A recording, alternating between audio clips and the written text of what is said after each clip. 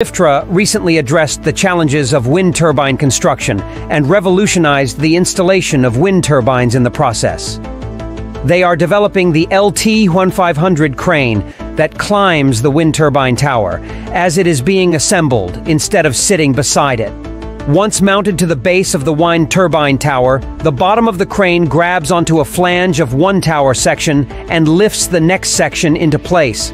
Then, a hoist block is lifted up and attaches to the higher section, where it pulls the crane up the tower to attach to the higher flange.